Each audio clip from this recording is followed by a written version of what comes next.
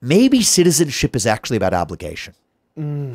I like that a lot. Maybe citizenship is actually about duty. Maybe that's actually what the whole thing is about in the first place, is to say that, you know what, I live in a free society that allows me, people like me, a kid of parents who came to this country as immigrants with no money in their pocket, who goes on to found multi-billion-dollar companies at the age of 37 and self-finance a presidential run by putting tens of millions of dollars of my own hard-earned money to it. That's the American dream. That's what I get to, that's what I got to live. But maybe citizenship is about something else.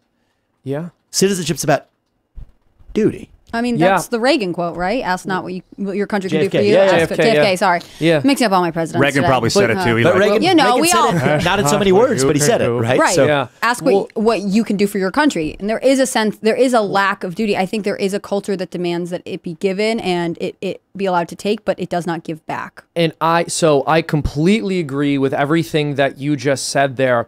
There's a conception of rights which was I would say much more common historically than it is today, but it's basically the idea that rights are a product of duties and not vice versa. So today, our understanding is basically as follows. Well, you have rights and you just have them. We can't explain how or why. Maybe we'll reference God. Maybe, you know, if we don't believe in God, but we do believe in rights, it's like the invisible morality particles that float around us. I have no clue, but we just have these rights. And then when you exercise your rights, sometimes you incur responsibilities. I believe it is the exact opposite. There are things you are made to do as a person. And because you are made to do these things, you have an obligation to do them. For example, a man has an obligation to care for his family. Because he has an obligation to care for his family financially and provide for them, that means he has a right to seek out licit methods of providing for them uninterfered with. Or a person has a duty to protect themselves. If you have a duty to protect yourselves,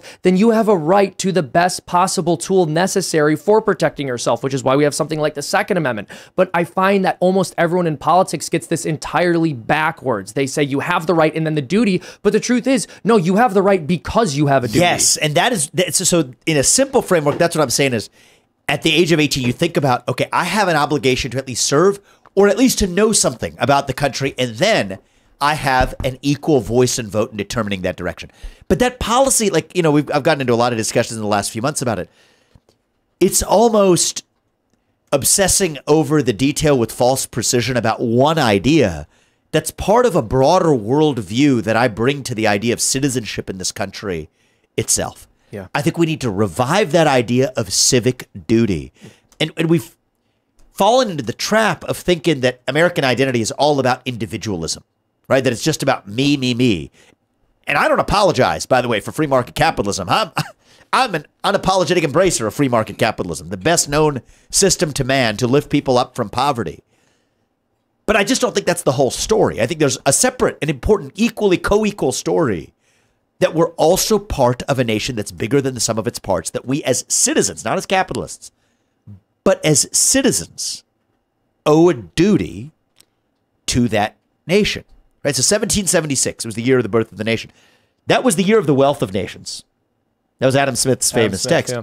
It was also the year of the Declaration of Independence. And I think that both of these are America's parents.